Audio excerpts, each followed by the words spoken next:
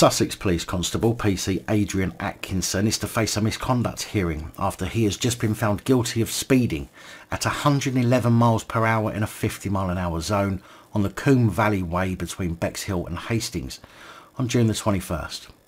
31-year-old Atkinson appeared before magistrates on December the 16th at Guildford Magistrate Court, where he pleaded guilty to the offence.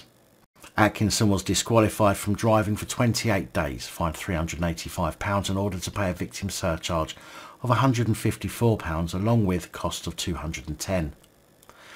28 days disqualification. Do you think you or I would get a month's disqual for doing more than double the speed limit? I think not.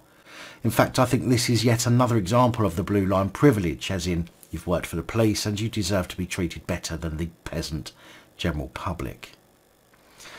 Chief Superintendent Lisa Bell has said that now court proceedings have concluded, they will now consider disciplinary action.